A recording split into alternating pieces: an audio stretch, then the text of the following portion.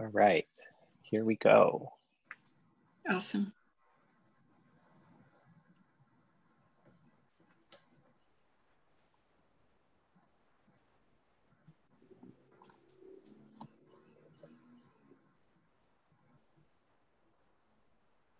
Hello, everyone. Welcome to another of our Better Press for a Better World webinar and podcast series. My name is Jeremy Steele. I'm the Executive Director of the Michigan Interscholastic Press Association. I am joined by Elizabeth Sear, who is the yearbook and newspaper advisor at Stockbridge High School and is a member of our board of directors at MIPA and advisor to our student advisory cohort of student journalists. Welcome, Elizabeth. And we are really excited today to welcome Kathy Kuhlmeier-Frey. Hopefully you recognize her last name. Kathy was one of 3 students who was involved in the 1988 landmark US Supreme Court case, Hazelwood versus Kuhlmeier. The case involved censorship of articles in the Spectrum, the student newspaper at Hazelwood East High School in St. Louis, Missouri. The school principal removed articles concerning teen pregnancy and divorce because he felt that the students could be identified in those articles amongst some other reasons. The Supreme Court ended up ruling against the students, opening the door to school administrators to more easily censor speech and work by student journalists in school-sponsored publications. Kathy lives in Rogersville, Missouri, a small town in southwest Missouri, and she has been speaking for a long time to student journalists about student press issues. So we're really excited. Kathy, welcome. If you are watching us on Zoom, as we move through our session today, you can use the Q&A tool, which you should be able to click on at the bottom of your screen to send us in questions. And we will work to answer as many of those as we can with the time that we have. So Kathy, again, welcome. Tell us a little bit about your story. All right, thank you guys. And I'm glad you guys all were able to sign in today and get involved in this. And hopefully you're going to learn a little bit more than what you can actually read in a textbook by the end of my story. So if go back way in time, and we're going to go back into the early 80s. And at this point, I am a junior in high school and I am in Journalism 1. And I'm going to have the opportunity to learn what it's like to be a real world journalist, hopefully. And then once you finish J1, you're going to move into second semester and you're going to get to be on staff of the Spectrum. I thought, okay, this is something up my alley because I like to write and I was kind of creative. So those things kind of went hand in hand with being on journalism staff. And it was something that was of interest to me. And during that point in time, we had a teacher that hopefully everyone has had throughout their learning education time. And that person was Mr. Sturgis. And he was that kind of teacher that you really connected with, that you felt that you could go to with anything, whether it was just something with school related or if it was something personal that you needed someone to be able to talk to. Sturgis was that guy for us. And he was just important to us.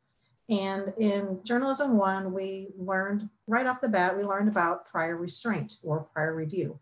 And by definition, it says that prior restraint or prior review prohibits the government or the school from banning expression of ideas prior to their publication. The rule against prior restraint is based on the principle that freedom of the press is essential to a free society, and attempts by the school or the government to do so have largely been unsuccessful. And in basic translation, because that's the way that I operate, is basic, simple words, you can't censor. Little did I know how important that was going to be to me a very short time later. Another thing that Sturgis taught us about was Tinker versus Des Moines. And I'm sure you guys all know about it. In 1969, John Marybeth Tinker and et al., another guy that was involved on it, but he never got his name listed. They wore black armbands in protest of the Vietnam War. And it was just a silent protest. And they were told they couldn't do that, but they were in trouble at school. And so they sued the school district. And they prevailed in it. And from Tinker versus Des Moines, it essentially came out with the decision that students do not shed their rights at the schoolhouse gate. Again, little did I know what that was going to mean to me a few months later. So we've now successfully completed first semester, passed Journalism 1, and we are now the Spectrum staff. And I was chosen to be the layout editor because, like I had said earlier, I was kind of creative and I had that kind of niche where it was kind of my thing to be artsy. And typically the Spectrum staff had done fluffy, pretty stories. And they did stories, things like, how's a sports team doing, or how our homecoming queen, prom king and queen, those kind of things. But they never really had any hard-hitting stories. And our staff decided we want to do something a little different. So in journalism terms, and everybody usually laughs at me over this, there's a word called the morgue. And no, it's not where the dead people are. In journalism, it's past story editions, past editions of the paper, maybe story ideas that never got off the ground, things along that nature. And we went to the morgue. Lo and behold, we found some story topics that were done 10 years before. And this was underneath Dr. Negri. And Dr. Negri approved these stories. And they were relevant in the school 10 years before, and they're still relevant in the 80s. And so the topics that they covered were the problems of teenagers. Relevant, right? Still relevant now. Those topics were divorce, marriage, runaways, pregnancy, and the squirrel rule. And they are still relevant, I'm sure, in high schools today. And so we decided that we identified Hazelwood East had a pregnancy problem, and we decided we're going to do stories like this. Now, keep in mind, that was 10 years before underneath Dr. Negri. This is Mr. Reynolds, who's now the principal, his very first year. And that's going to become important in the story too. So we're getting ready to work on these stories, and we take the approach that we wanted to talk to different people and what their experiences were with pregnancy. So in the student body at Hazelwood East, we had about 2,500 students in the school. And at any point in time, there could be 30 to 50 girls in the school that were pregnant. It was kind of a big deal. It was enough to the point we had a daycare in the 80s, which is pretty forward because a lot of schools anymore don't even have that. And it's few and far in between here in the Springfield area where my kids went to school for having that. So for the 80s, that was a big deal. And Mr. Reynolds didn't like that fact because he didn't want the community to know there were kids in high school getting pregnant, because shame on you, you shouldn't do that, right? It's a personal choice, not his choice. So the reason that we chose these three individuals that we talked to is because their experience was very different. One girl was, yay, it's sunshine and rainbows. I'm going to have a baby. It's going to be the best thing ever. One girl said, I'm pregnant. I have to face it. And the other girl said, God, this is the worst thing that could possibly have ever happened to me. And that was kind of hard for them to accept, but it's what they did. And the reason that we chose them, again, was because they had very different stories to tell. Now, as being a journalist, you're taught that it's important to be accurate with your sources. So once we had finished drafting the articles, we took it back to the students. We said, hey, if everything is accurate, would you guys read it? Make sure this is what you really meant to say. And if it is, sign it for us. Let's go one step further too, because you're high school students, you're minors for the most part, take it home to your parents, and everything is accurate with them. Would you ask your parents to sign it too? Just because we wanted to cover our bases. We're trying to be responsible, right? That's what we're supposed to do. And so the viewpoints of these girls, as we were getting them, it's not by any means promoting sex, go have teen sex. It's not what we're doing. The reason that we chose to do it is to maybe for a high school student, we don't always make the best choices. Maybe it's from the point of think about it before you do it. It's a lot of responsibility to be young, to try and have a baby and still go to high school. I can't imagine what it would be like. But that's why we did it that way, is because hopefully you'll think about it. And then at the beginning of those articles, it also gave the mention saying that the names had all been changed. There were no names in there that were actually legit. It said right up front that their names had been changed because we wanted to protect their identity. The next story that we talked about was the effects of divorce on teenagers and what it's like.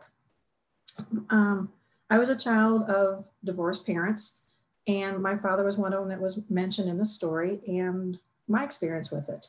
The neighborhood that I lived in had a divided entry and exit to it. It had a median through the center. And my dad came home so very lit one day that he drove through the center median of the neighborhood and put his car into the soccer coach's house, because apparently that was going to be a parking spot for him. Now, don't you think the day that I got back to school that this happened, do you think maybe anybody had learned about that and maybe somebody was talking about it? They did, of course, because it's a soccer coach. And for me as a high school kid, that was embarrassing. And we talked about things like that because we wanted kids to know that you're not walking this walk alone. There's other people out there that are going through similar things like you. And that was the purpose, is to help the kids know that you're not alone, because how often do you feel as a high school kid that you're the only one dealing with something? And that's not the case. And that's the message we wanted to convey. So we talked to other parents on things like that, talked to the kids about what things were like. And again, we did the same thing. If everything is accurate, sign it. Parents and students alike. Cover your bases, be accurate, do the right thing. And the story that I struggle with the most, because it didn't get to run, was about the runaways, actually, not about the teen pregnancy or the divorce, but runaways. And in the runaway story, it gave different accounts of maybe why someone would consider running away. And it also gave hotline numbers that if you were considering running away, here's a number before you take that step. Maybe make a phone call, maybe get some help before you do it. And the reason that I say I struggle with that one the most is because during this time in my high school career, I worked at Target, and there was a student by the name of Reggie, and Reggie ran away. And for whatever reason, wherever Reggie was going to, Reggie stopped in Target that day, and he took his life in the bathroom of Target. And I struggle with that because I would really think in my heart that if the articles were there, Reggie would have read that article, and maybe Reggie would have made that phone call and he'd still be here. Now, just this past November, I was speaking at a courthouse in St. Louis and telling this same story. And a gentleman came up to me afterwards and he said, I just wanted to thank you for that story. And I'm like, okay. And he said, Reggie was my friend, and I never knew what happened. I just knew that he died. And now I know how. And for me, experiencing that when you're working at Target and you're all of a sudden the store shut down and everybody's evacuated out of the store because somebody took their life there, and it's somebody you knew, that hits home, guys. That's hard. And especially thinking that you had the tools at hand that could have maybe saved this guy's life, but your principal wouldn't allow it. So at this point, the articles are getting ready. They're approaching the point where we're going to run this to the press, and Sturgis left. There was bad blood between Sturgis and Reynolds, the principal, and he left the teaching position and went into private industry. And we're pretty devastated by that, because here we are mid-session of getting these articles done, and he's gone. And they brought in a substitute teacher, and she had no business being in a journalism classroom because she had no background in journalism. So questions that we would pose to her, I don't know. So they decided that they would bring in the next player in the story, and that was Mr. Emerson. And Mr. Emerson was the advisor from our rival high school, Hazelwood Central. And so now the paper is ready to go to press. And little did we know that it was Mr. Emerson's procedures with Central that he would take that edition of the paper down to the principal, and they would review it together, which we had just learned that they weren't supposed to do, right? Lo and behold, what's happening, and there's objections to it, but they never come back and tell us and give us any chances to make any changes to anything. They just run it as it is. And so we get back to school and we're ready to sell the paper. We're excited. This is a, powerful addition to the spectrum finally. And we get back and we're ready to get the paper, and those pages are gone. And we're kind of all scratching our head thinking, okay, what happened? Where are these pages at? Are we going to get them at a later point and we're going to insert them? Is it going to be just a special edition with this spread? Where's the pages? And there was no one there to answer the questions because Miss Adams, the substitute teacher, she didn't have a clue. So we decided that we're going to take a trip downstairs to Mr. Reynolds and we're going to ask questions of him. Jeremy, would you mind putting that article up, please? Guys, this is what the paper was supposed to look like. Pressure describes it all for today's teenagers, and there's what it's going to be like.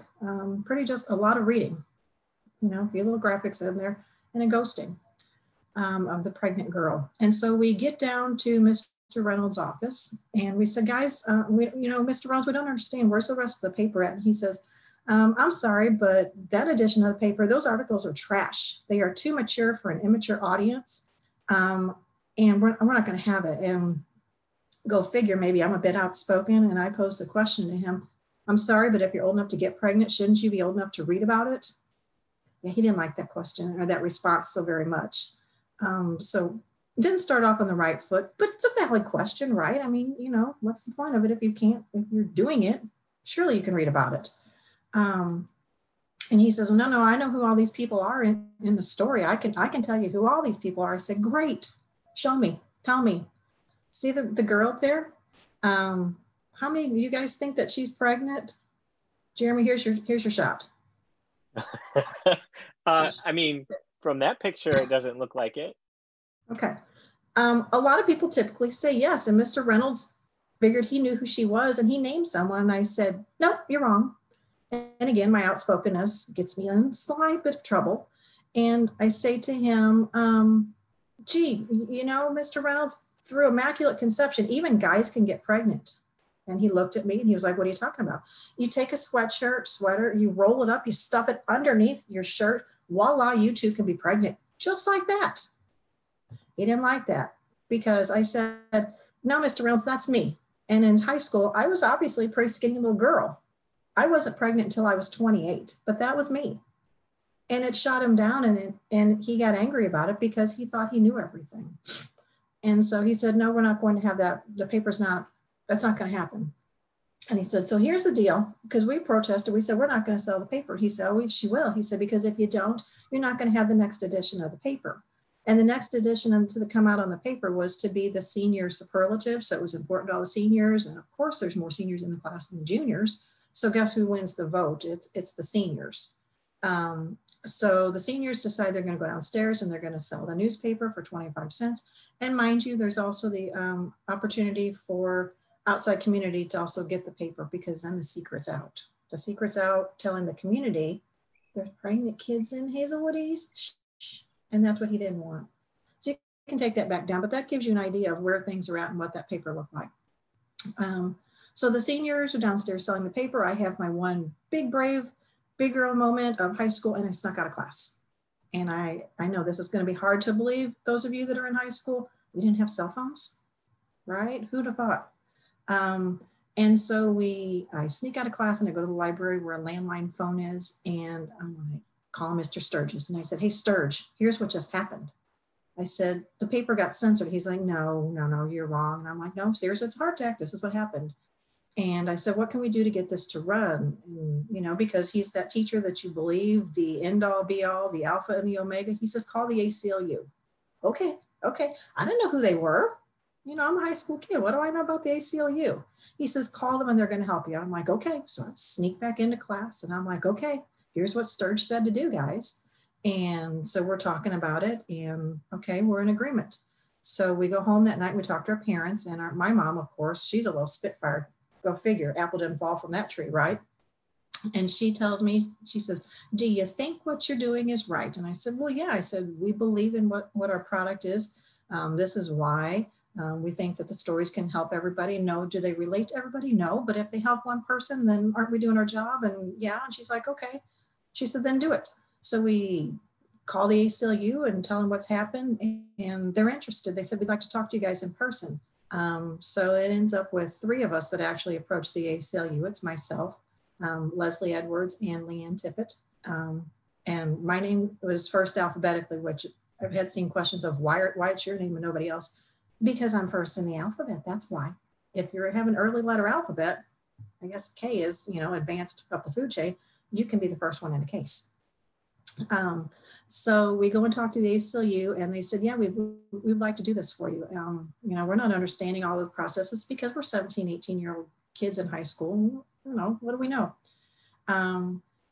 But this is what we're going to proceed with. They said, we'll get an attorney for you. Her name was Miss Leslie Edwards and she was a newer attorney. And we're going to help you work through this process. So what do you think happens when the ACLU gets involved? Do you think it's something that everybody's quiet about, or do you think maybe that the news media is picking up on things? Well, you're right. The news media gets involved. It's not a quiet thing. There's a lot of publicity coming to the school. Mr. Reynolds is fuming at this point. He's not a happy camper. The local papers at that point in time were St. Louis Globe Democrat and St. Louis Post-Dispatch. Guess who decided to run those articles? Right? We're just worried about the little high school worried about finding out about it, or the little small community of Hazelwood and Florissant. St. Louis found out. They ran the articles. Then take it one step further, USA Today ran them, and the New York Times also ran them. So now he is really not a happy camper. And they're calling, they're coming on campus because the TV stations want to interview me. You know, I had that pretty big fluffy hair thing going on. There's book covers being done. It's a crazy thing going on. So there was a guy at that point in time called Phil Donahue. And Phil Donahue, for those of you, you know, Elizabeth shaking her head, she's, you know, we're we know who he is, right? Because we're older, but you guys go, who is Phil Donahue, high school students? Phil Donahue was the Oprah of the 80s. Cool, right? He had a show in Chicago. Guess who called us and wanted us to come on the TV show? Phil, it's a free trip to Chicago with 3 high school girls, no parental units involved. We're going to Chicago and it's going to be fun, right? So we go and we do the TV show. It airs. We get back to high school. Guess who I'm invited to come and see? It's Mr. Reynolds, a personal invitation for me to come to his office. And he says, Miss Kuhlmeier, I saw the show that you were on. He goes, that's really great. He says, here's the problem. You didn't ask my personal permission to go and do that. And I'm like, no, my mom said I could. Here's my note. I'm like, I don't understand. He says, if you ever decide you're going to do something like that again, first, I can suspend you, or 2, I can expel you for doing that. And I'm like, but my mom said I could. Why? You know, you're painting a bad light on our school, and that's not okay. And so from that, he then decided that I'm now a bad kid. Okay, not the case. In high school, obviously I was involved in journalism. Excuse me, got a little itchy Missouri nose going on with allergy season.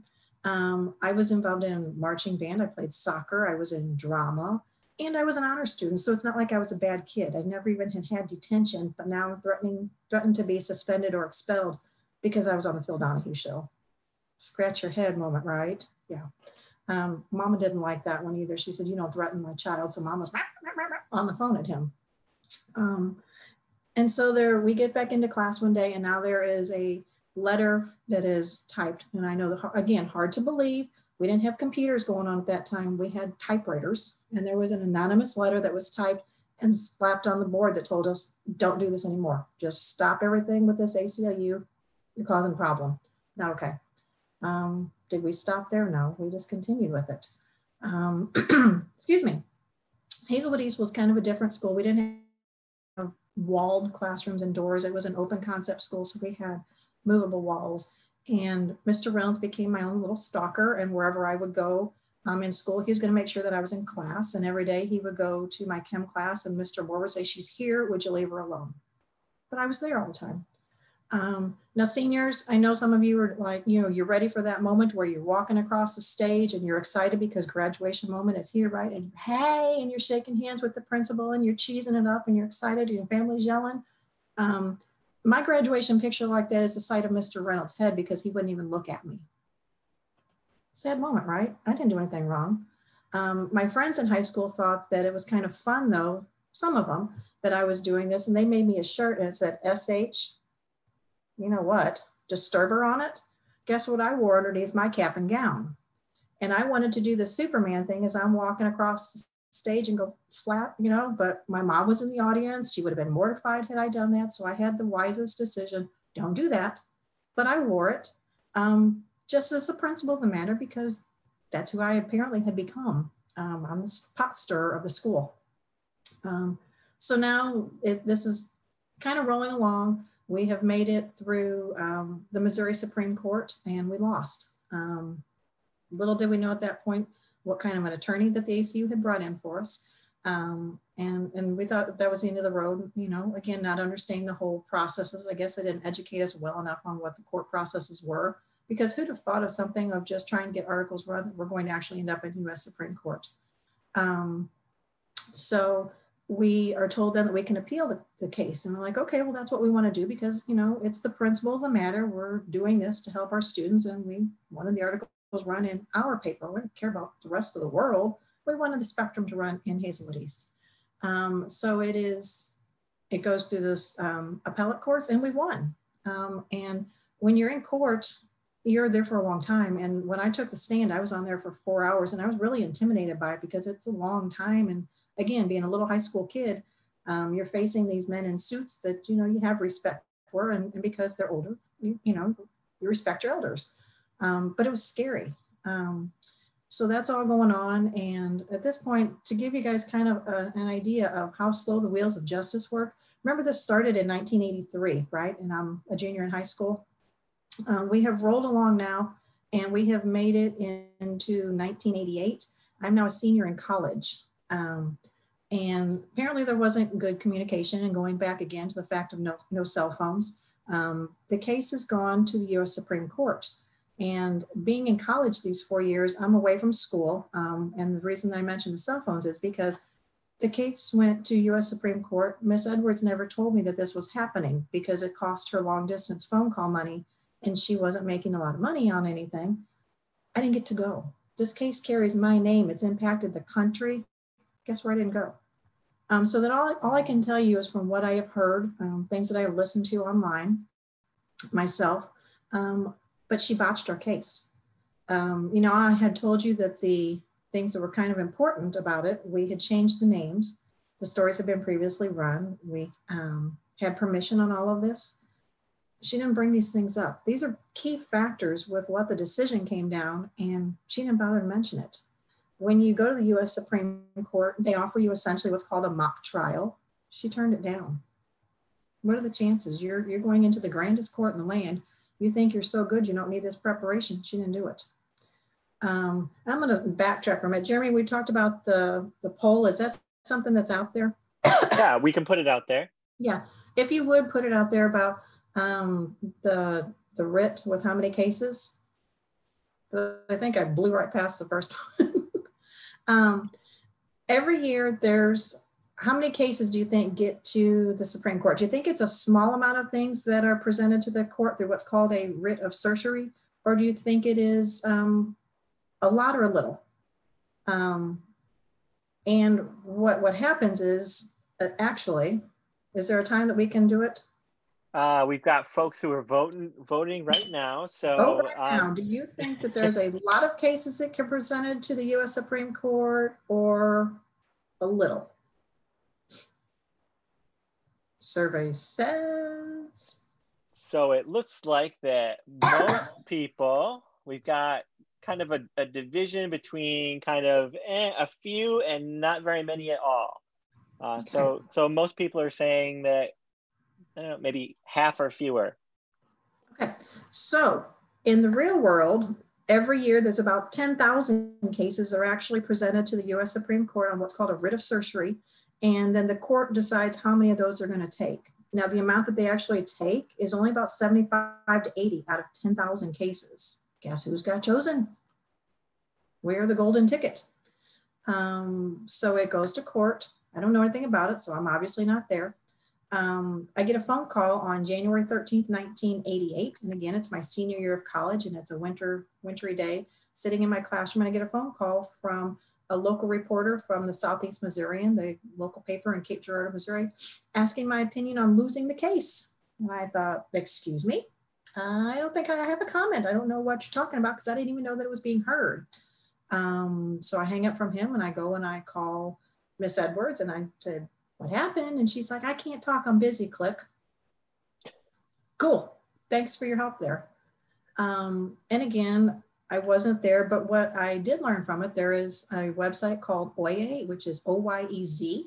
You can go in and actually listen to Miss Edwards presenting the case in front of the justices. And it's a constant embarrassment to me because they're saying, Miss Edwards, what do you mean? Miss Edwards, what are you trying to say? Miss Edwards, what this? Miss Edwards, what that? She could never get anything straight. And again, she didn't bring up the fact that the articles had been previously published underneath a different principle. She didn't bother to mention that the names had been changed. She didn't mention that we had the consent of everybody. And we lost. And I'm going to actually read to you what the decision was on it. That year we lost. It was in a decision of 5-3. And I know you guys are probably thinking, well, there's 9 justices, dumb. This year there was only 8 on the panel. Had we actually tied at 4-4, we would have won the case because we did within the appellate level, but not the case. So the decision actually says the rule against prior restraint does not apply to the publication of student-operated school newspapers. In Hazelwood School District v. Kuhlmeier, the Supreme Court upheld a public school principal's decision to remove certain controversial material from the school newspaper. The principal based his decision on fears that articles on teen pregnancy and divorce would allow students to identify classmates who had encountered such difficulties. But how? Because we said that we took those things out and we changed names and everything. So obviously, it goes back to my point of guess who didn't properly inform them of what was what. Justice Byron R. White ruled that educators did not offend the First Amendment by exercising editorial control so long as their actions are reasonably related to legitimate pedagogical, which is teachers and the educators' concerns. In essence, it said that the rights of public school students are not necessarily the same as those of adults in other settings. A different test applies to censorship by school officials of student expression in a school-sponsored activity, such as a student newspaper that was not a public forum for student expression. So essentially what that did, guys, was it took the Tinker standard and said, out the window, if you're a student journalist, it doesn't apply because of legitimate pedagogical concerns, that the school authorities have the right to come in and do essentially what they want to your papers. Why is that a problem? It's because of the fact that you guys are finding that you're self-censoring yourselves. You're afraid to speak up and talk about things that you want to do. There is a movement across the country called New Voices of USA. And there's also, it's Facebook pages. You guys go out and find it. And your state, unfortunately, isn't a state that has got the law passed in yet. Go figure, neither is Missouri. But I travel and I speak around the country on helping states to get this law passed. And what it does essentially will restore the rights to student journalists, whether it be high school or collegiate. It kind of applies differently for private schools, but it would restore the rights to high school and collegiate students for your publications because the courts got it wrong. And the reason for it goes back to Miss Edwards. And unfortunately, Miss Edwards' fate, because of losing something to this grandeur, she lost her law practice, she became ill, and she passed away. And I kind of think that losing this case aided her for losing it because she did alter the course of history throughout this.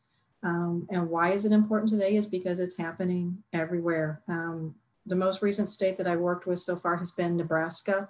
And I found that it was almost like a Me Too movement across the country when it comes to censorship, because there were a multitude of kids standing up saying this is happening to me, and they're talking to their representatives, they're talking to senators, giving their testimonies in the court, saying it's happening all the time. And you guys are such bright individuals. It's amazing how, because of technology, what this has done for you guys to enable you to be such critical thinkers. You're usually the upper echelon of your schools. You are talented, you're educated, you're our future. And we need to hear what you're saying. And the courts today, I think if the case were presented today, I think we would come out with a different decision. I mean, one thing, I would definitely look for a better attorney, obviously. But also, I think our courts aren't as conservative as what they were in the 80s, because if you look at the things that are passing through the courts now, you're finding things that are much different that they're giving the approvals to. And that's the reason that we're still doing it. But kids are saying that, you know, they can't do it. Advisors are finding that their jobs are being threatened, and that's unfortunate. And on a side note, my own son, who's now 21 and getting ready to start his senior year of college, hard to believe, but during his junior year of high school, he was censored. Now, the parallels between that and what happened to me are very uncanny. Both juniors in high school, he had a new principal, a new advisor had just come into school, and ours, Mr. Reynolds or Sturgis had left us. Prior to this new advisor coming in, I would go into the classroom every single year and talk to the kids and say, you know, this is my story, and kind of give them a whole rundown on everything. So the exiting teacher told the new teacher coming in that, you know, this is who I am. I have a little background on it. My son comes home from school one day and says that the article that they're doing about the water gun game Assassins, which is a rite of passage for the seniors, and it's just a who, what, when, where, why story that had been censored. And he's like, I don't get it. I said, well, do you want me to call and talk to her? He's like, yeah, that'd be cool. So I call and I talk to the teacher. The next day, he's the one that answered the phone because he's working after class on a project. And I said, you know, introduced myself, and I said, I'm Eric's mom. And she says, well, what's the problem? And I'm like, how often would you answer the phone and go, what's the problem? And I said, my son came home with me and he's concerned about an article not being published. And I said, I'm just trying to find some answers. She goes, well, what business is it of yours? What's going on in my classroom? And I said, well, he's my son, so that's kind of, you know, my business. And two, I said, I think maybe you understand who I am and what my background is and why I would question censorship. She said, well, who do you think you are to know anything about censorship? I said, oh. So it turned into a pretty ugly matter. Student Press Law Center of Washington, D.C. ended up having a lovely conversation with them and helping them to understand what their rights were. but the kids were threatened. They were told that if they were seniors and she had written letters of recommendation, she'd revoke them. And she also told my son, who was to be the editor-in-chief for the next year, that if they pursued this any further with SPLC, that he wouldn't be the editor-in-chief. And they can't do that to you. That's where they're stepping out of line, because the threat shouldn't be made because you guys are working on writing stories. That's part of the educational process. It's kind of where you get your feet wet to find out if you want to pursue this into college and maybe a lifelong career. So it's unfortunate those things like that happen, but they're happening everywhere. So the moral of the story is, one person may not think that they matter, that your voice isn't important, but it really is. And the reason that I continue to do this is because it does matter. It's an issue across the country, and it's unfortunate that it's still happening. But it's my hope that through working with the different states, that I can help to get laws passed across the country that will hopefully make a difference for students across the country, and help our courts understand why it's relevant. It's relevant because if you don't get the opportunity to talk about it, to be educated on it when you're young and in high school, when are you going to have that opportunity? And you're seeing a decline through newspapers. And it's unfortunate because people are getting bad taste for things like this. Yes, my degree is in mass communications, journalism, advertising, and commercial art. Did I ever pursue that? No, I didn't. Because of the fact that I got such a bad taste from doing things like this, and seeing what can actually happen with the processes. It's unfortunate. So fast forward now into just within the last 7 years. I am now going to University of Missouri, Kansas City. I'm going to give a presentation with the top 5 cases in the country on freedom of First Amendment rights. And Mr. Reynolds is there. It's the first time I've really crossed paths with him since all this has happened. And we're standing in the waiting area, waiting to be picked up by the shuttle bus to shoot us across to the school. And he wants to give me a hug. And I'm like, you're in my bubble. We are not friends.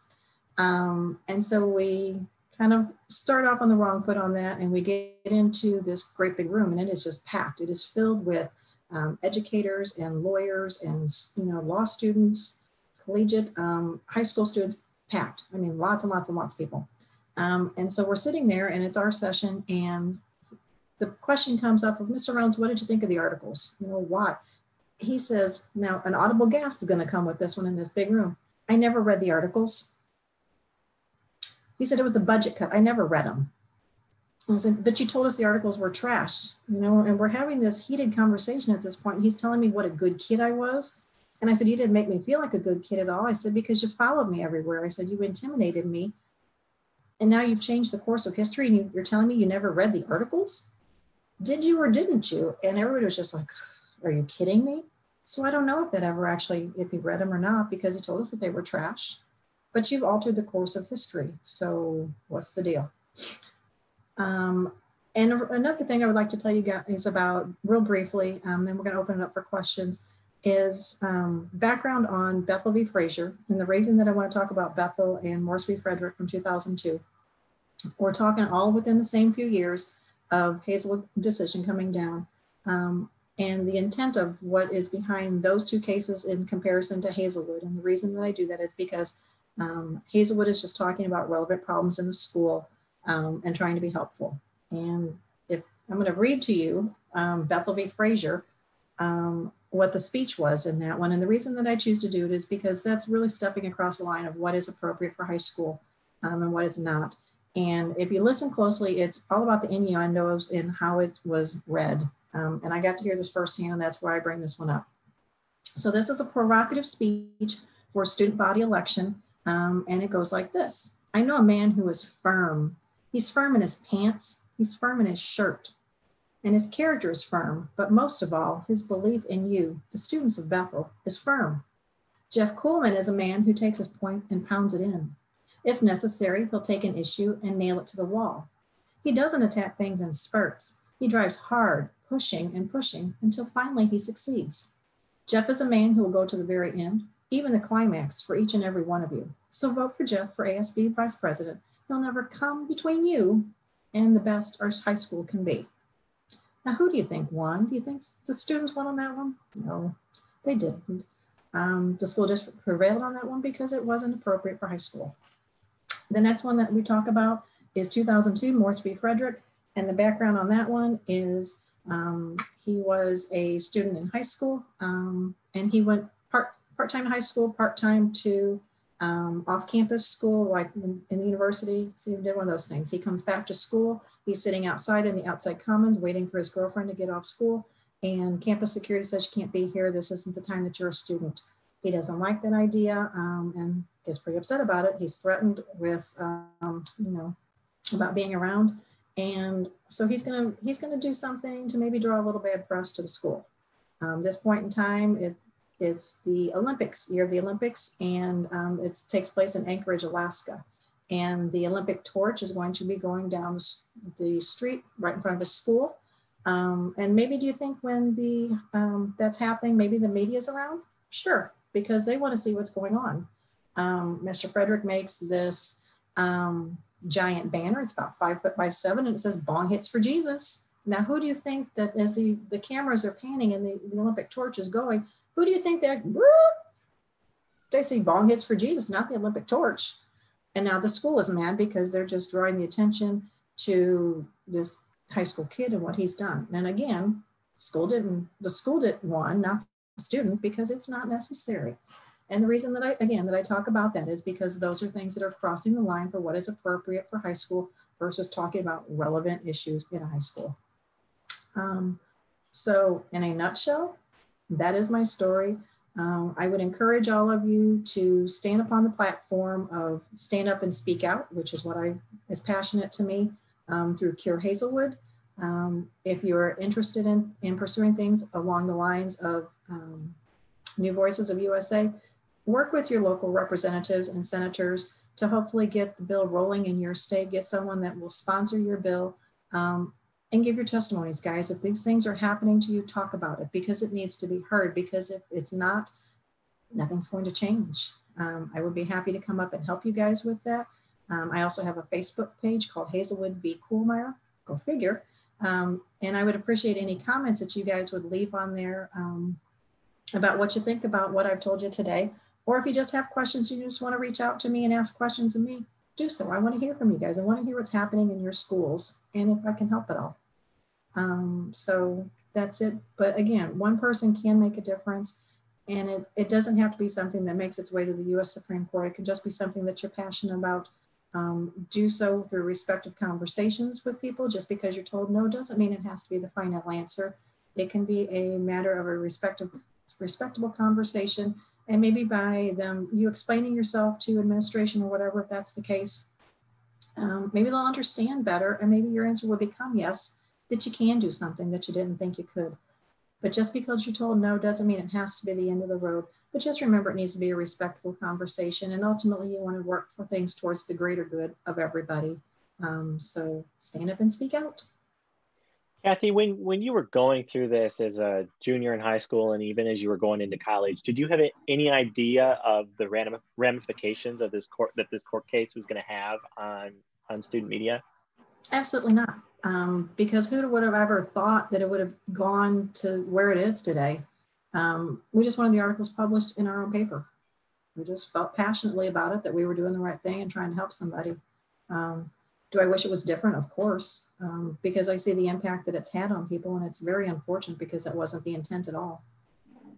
When did you really kind of pick up the baton to be an advocate to change this court precedent? I know you've been speaking about this case for a long time, but kind of at what point did that switch turn on for you that you had a platform to be able to do good and hopefully, start to turn this case around? It's probably been the last 10 to 12 years that I've been traveling and speaking this much. Because it needs to be talked about. Because if we don't talk about it, it's going to die down, and that's not what we want. We want the momentum to continue to snowball and get bigger, and people to be excited about it and want to make the change. And it just takes all of us being involved in doing it. I know that some of the students some of the schools where students are from who are watching us now, and it varies a lot, obviously, in Michigan from school to school as to what the situation is. So we have school districts where student journalists have a lot of freedom to do whatever they want, and school district policy protects them. And we have other districts where the principals are more like Mr. Reynolds was at your school. What are you hearing as you're talking with students and teachers out there across the country? What kinds of stories are you hearing from them? It really depends on where I'm at. For instance, the Kirkwood Call in St. Louis is an amazing publication where they don't have these issues because they have such a good working relationship between the staff and administration. They don't face that. But yet when I was in St. Louis and I was talking to the kids at Hazelwood, they're still being censored, and that's really sad. And go figure, I've never been welcomed back to the high school either, like Mary Beth Tinker was when she got to go back for her 50th anniversary, and they gave her her own locker where they've made a tribute to the Tinker. Hazelwood that still doesn't want me to come back. And it's sad, but these kind of things are happening everywhere. Kids are talking about the gay lesbian rights, things that are going on with that. They're talking about problems with vaping and all juuling and things like that, where, you know, these are things that they're talking about in school because kids are doing it. They're wanting to talk about the ramifications of doing that, and they're being told no. But these are things that is relevant to the kids today, and if they can't learn about it in school where things are hopefully being covered responsibly, what are they going to do? Go out and try things on their own and maybe not get the right information themselves?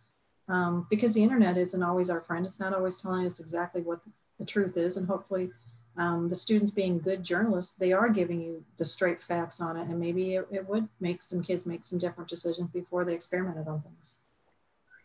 You mentioned, Kathy, the New Voices movement. We've had a version, it's been several years, but we did have a bill that made it through legislative committee and then died in the state Senate here. I know in your home state of Missouri, you all have tried several times to get New Voices legislation passed to kind of roll back the Hazelwood standard to make it more difficult again for principals to censor. And you mentioned in Nebraska too, where you're doing advocacy work. What are you hearing in your home state and others from people who don't want to change from the Hazelwood status quo? What are they saying about the work that student journalists do? Why don't they want to protect student rights?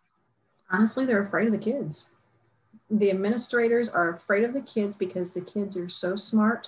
They're afraid of what they may say. And they feel that they need to have that ultimate editorial control to censor the kids because they don't want them talking about things. They're protecting their own image of the paper, or perhaps even the school's image in their minds, from talking about things that are relevant. But the kids are so amazing. That's the problem. I look at my own son thinking, how did I produce this ultra smart kid? What did I do right? But that's what it boils down to, is they're intimidated by the kids. And it goes back to the fact of technology. They can find out anything they want. It's amazing. Kathy, in my understanding, and I'd like you to share what you know about this, is that one defense to administrators is that when they start censoring the words, then they become responsible for them. And if they trust the students, then they open up the forum where the students then own the responsibility for what they say and do, and it's a much more critical learning experience. Am I right about that? Yes, it is. And I think that overall, I think the kids, they want to do the right thing. They don't want to go out and promote things incorrectly. They don't want to badmouth people. They want to inform and be responsible journalists. And the high school paper or media sources, whatever you might have in your particular school, if it's a magazine or whatever, that's where you get your feet wet and you learn, and you learn about what is real and what is right and what is wrong, and get your feet wet for looking at this as a potential career, like I mentioned earlier. But it is critical thinking, and you guys are the cream of the crop when it comes to being a journalism student. You're not getting the kids that are out looking to start trouble. Listen, I mean, if the administration would listen to the kids, think of where we could be. We've got a couple of questions from students who are wondering about like the conditions where principals are allowed to censor. Lauren's asking, right, if the girls were pregnant and their parents were giving permission, what gives the principal the power to censor this article? And another student in our Q&A forum is asking about like the conditions that where censorship is allowed. Kathy, can you talk a little bit about kind of, you mentioned that legitimate pedagogical purpose being one of the key phrases that came out of the Hazelwood case.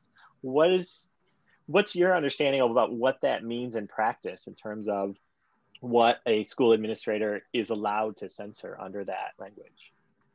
Essentially, it's giving him the ultimate power of the paper, that if he feels that you're writing a story that he doesn't like, whether it be the topic, the tone, facts within it, he's got the right to yank it because of the Hazelwood decision now. And that's unfortunate because it did take away Tinker's where it didn't matter. The reason that it did with the pregnancy stories is because it goes back, he didn't want anyone to know outside the walls of Hazelwood that there was a pregnancy problem in that school, and he was trying to protect the image.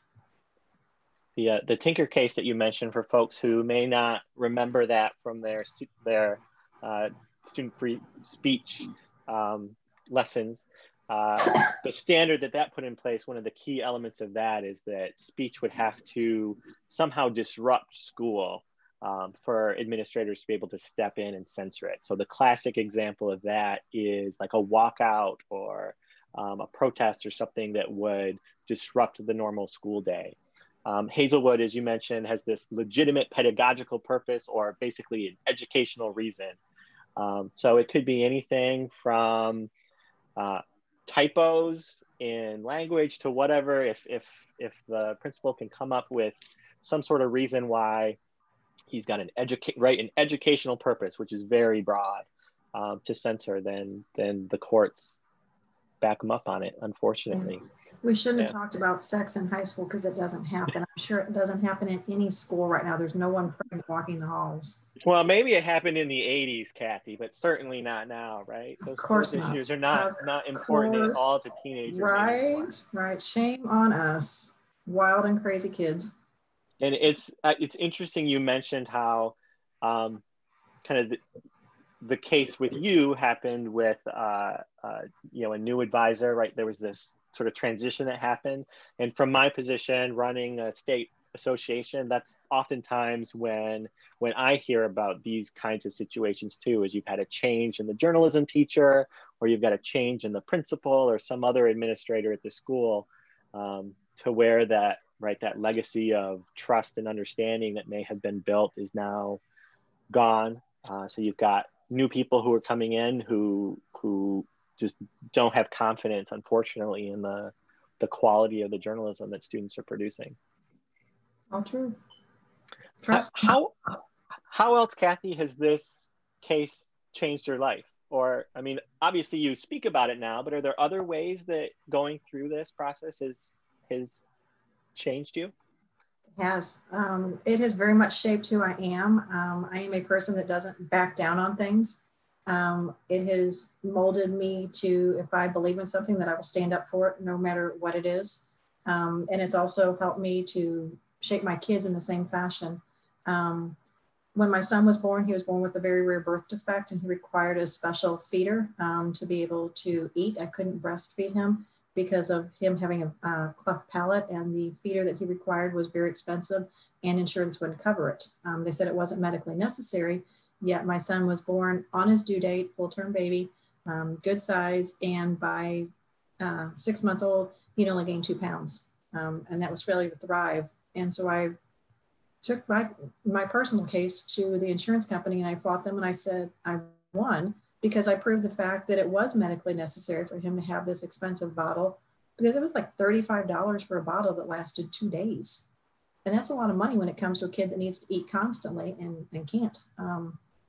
But I won, but that just, it doesn't matter to the level of what you're taking something on. Stand up for yourselves, because you do have rights.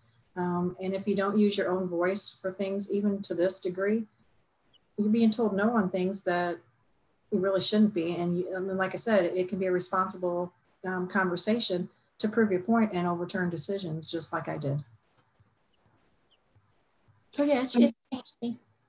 It's made me I'm glad you're talking about that, because one of the things that I see happening is that students self-censor, particularly girls. I know the SPLC has worked on this and tried to advocate in this manner. And I'm just wondering, based on what you just said, if you have some words of advice for students who are fearful that they may be censored, or they don't pursue an angle far enough because they're worried about what's going to happen to them, you know, in a state like ours. Make sure that you're accurate. Have all your ducks in a row. Make sure you know your sources that you're getting your information from is accurate. Document. And in, like in our case, where if it's something where it's a matter of involving minors, go back and get the parental consent. Go back just like we did and say, is this accurate? Is it right? If it is, sign it. That way you know where you're covering your basis, and you can go back to your administration and go, look, we did the right thing. But if you don't try it and you don't push the bar a little bit, how are you gonna know if you can do it or not? And just because someone says no doesn't mean that that's the end of the road. Find other ways to work around things to make it successful for you, because if you don't, you're giving into things that you really don't always have to give into. I've always pushed my kids to, if you believe in something, do it. I will support you, because I am that crazy mama bear that don't mess with my babies. I want to see that side of me come out. It's not pretty, but it happens. And guys, I'm sure you all have mama bears in your life too that will stand up for you and believe in you, just like my mom did it with me, because she was big. She had a little mama. But she was scrappy, and I'm just bigger scrappy than what my mom was. Well, and it's so important to stand up for what is right and what you believe in, and know that, yeah, there are a lot of organizations. I don't know if there are more organizations out there now than there were in the 80s when you were facing this, Kathy, but I think that students hopefully have the ability with social media and cell phones and text messaging to connect with groups like the Student Press Law Center, which we've mentioned, the SPLC in Washington, or MIPA, or the Journalism Education Association, or other groups out there that can help them, that can help teachers and help students through these kinds of situations when students think they might be being censored for the wrong reasons. So, is there anything that Kathy, that you would have done differently if you had to go, other than maybe getting a different lawyer, that you do differently if you could go back to the 1980s and go through this again? You nailed that part. I mean, that I would definitely 100% unequivocally do. But I think I would also try and help my friends in high school understand the reason why we're doing it, because students, my friends, students, and faculty at that point didn't really get it. They thought we were just trying to cause a scene and draw bad publicity to the school, and that wasn't the case at all. And now, because of Facebook, people that are friending me and we're reconnecting now, they're saying, I'm sorry that I treated you the way that you did. And I think if I would have maybe, and I don't know how I would have done it, but just to explain the fact that I'm standing up for our rights for us, not for the school. I'm not trying to paint the school in a bad light, but I'm trying to protect our rights under the Constitution that we learned about in school, for the greater good for all of us. And again, it goes back to getting that story published with the hotline number in it for the runaways, and maybe Reggie would still be here. And again, it doesn't apply to everybody, but if it helped one person, then I did my job. And that's what I think would be different, is just working harder to explain why we were doing it, because I guess that message wasn't conveyed properly. But it's nice for people to come back now and say, I understand and I'm sorry that I didn't treat you fairly. And I do see now as an adult that you were trying to make a difference and help all of us. And it's kind of fun when they come back and say, your name's in our history book that our kids are reading about. So that's kind of fun for me. And my kids are kind of proud that mom leaves a legacy for them, that their mom did stand up for things. And they know that if there's ever a problem that they're facing, that they can always come back to me, even though they're both grown and making me old, that I will always be there for them. And I would encourage you, whenever that point comes in your lives to be a parent is to believe in your kids and stand up for things and just give them that support. And hopefully you guys get that support from your parents at home as well right now. So stay safe, be careful, and stand up and speak out. And I think you said it very well. Remember why we do this, right? Why we're doing journalism, the importance of journalism, the importance of informing your school community, potentially helping students like Reggie and others who are facing a variety of challenges, right? That's why we do journalism. We don't do it just to get our name in the paper, just to be on the front page, just to be shared on social media. We do it because it's good and it's right and it's important. So Kathy, is there anything else that you want our students here in Michigan to know? If you guys believe in yourselves and you believe what you're doing is right, stand up for yourselves because no one else can ultimately do it for you. If you know in your heart that what you're saying and doing is fair, right, reasonable, do it. Stand up for you.